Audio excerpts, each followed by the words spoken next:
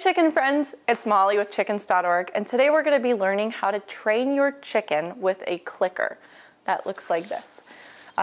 Some of you may be familiar with these, using them to train dogs, mainly, I believe, is their biggest usage. I just picked this one up at PetSmart. You can find them for a couple bucks.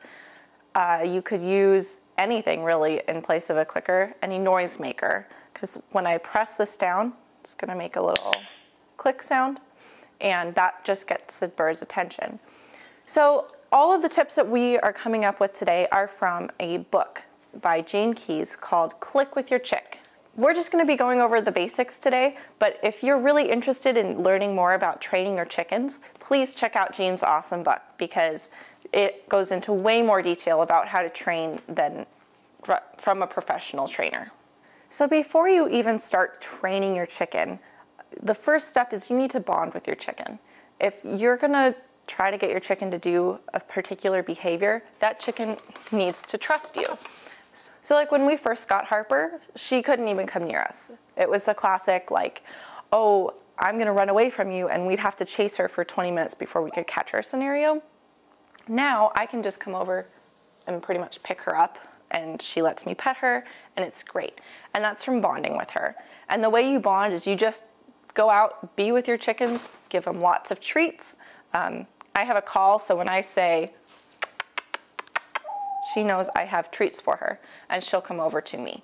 And that's before you even start training them for a particular behavior. You really want to make sure that they're comfortable around you. Otherwise, they will not perform for you. Also, in a training session, you don't want to wear any jewelry or anything that is going to be shiny and distract your chickens. I'm wearing earrings, but I don't have a long necklace. I don't have any rings on, because your chickens will be distracted by that. No nail polish either.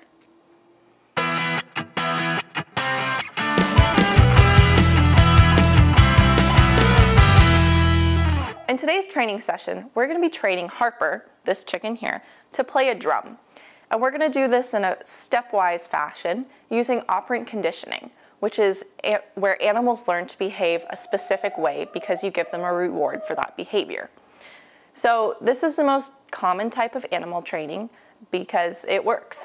And it's just being kind, using positive and negative reinforcement with the chicken and getting them to do what it is that you want them to do.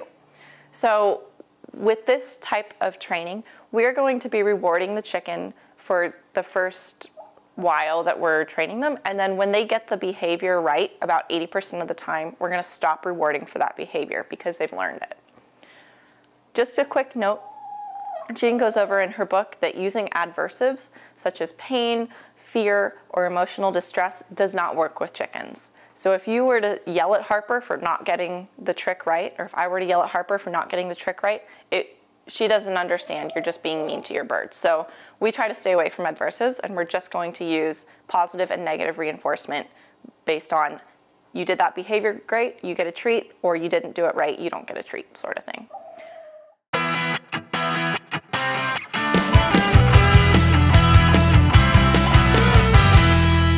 So for a training session, what you want to do is you want to separate your chicken from the rest of your flock. I brought Harper inside because there's less distraction for her from outside. There's not as much food around. I can keep her on a table, and this is what Gene does as well. And I have also locked my dogs outside so that they don't try to bother us. So what a training session consists of is I'm just going to let Harper do her thing, and every time she does a behavior that I like, I'm going to click my clicker like this, and then she gets a treat. And it has to be immediate, so she just saw that I didn't do it right. But the biggest part about training your chicken is that you need to be on top of your clicker and your treat giving. So the clicker is not going to signal a behavior you want the chicken to do. Clicker is simply, you did this behavior, I'm going to reward you immediately, or I'm going to click immediately to let you know there's a reward coming. And see, she already knows what this means. So I just cut up some pork here because Harper loves pork. You can use anything that your chickens really love. My chickens love scratch, but scratch is messy. So if I were to fill this with scratch, she'd come over and just kick it all out. So you want something that they can grab right away, and it's a quick treat. That's all it is. Like, yep, you did a good job. Here you go. So this method of watching your chicken and having them, rewarding them for what their behavior is, allows you to do a chain of behaviors, which is just a string of good behaviors that they're going to do in succession, and you reward them either along the way or eventually at the end of that chain of behavior. So a trick that Jean has in her book is you want to put your treat in like a measuring cup or something that you can hold, and then I just put the clicker on top so that I can easily hide this behind my back. I can click, she sees, and then she knows the treat's coming, but she can't see it because she will come up and try to take it from me. I think the hardest part about training your chicken with a clicker is actually training yourself to do it, because you need to make sure that when you are training with them, you're standing kind of still, you don't have on any extra jewelry to distract them. But if you give the chicken any cue, then, or it could be a look, it could be scratching your nose, if you do something that they could interpret as a cue, you're messing up your whole process. So you want to make sure that when you're training the chicken that you're just standing there. You could be looking at what it is that you want them to do. You could be looking at the chicken and like have them do their thing. Throughout this video, I'm new at this, so I'm not great at it, but it's something that you really need to alter your own mindset before you can train your chicken as well, if you want to be successful.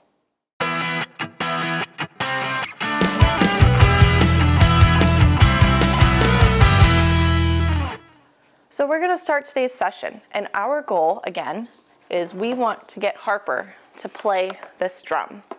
And she's never done this before, so you get to see what she does. So we're going to do this in a stepwise fashion. First, I'm going to click every time she walks towards this paper plate, and I'm going to put this on the table. And then every time she touches the plate, I'm going to give her a treat. And we're going to practice this over and over until she starts getting it. And then I'm going to bring the drum out, and what I've done is put the same pattern on top. So hopefully she'll just come over and start hitting the drum.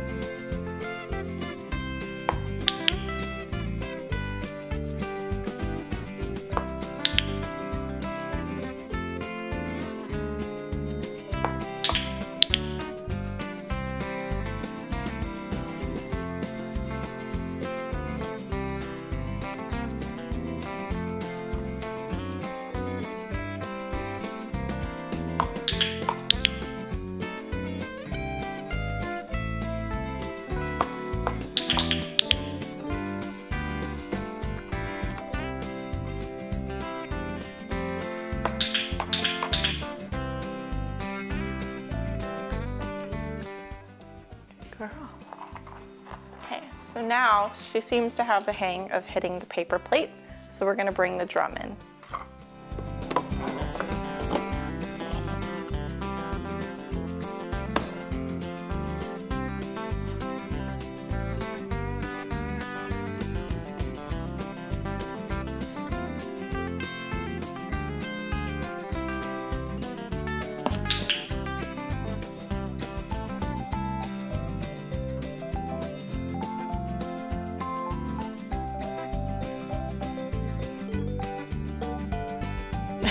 She might be done.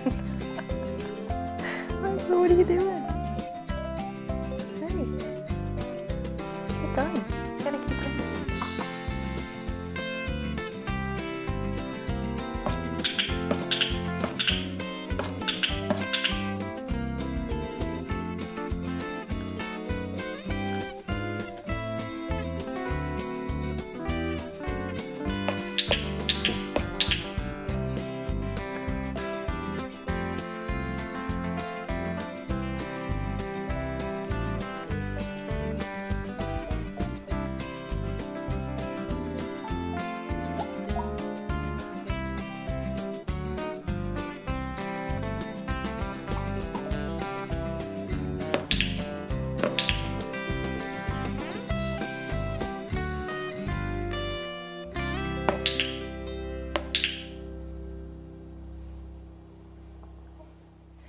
So you can see Harbor went from not knowing how to play the drum this morning to just after a couple of hours training her with the clicker method, now she'll hit the drum for me.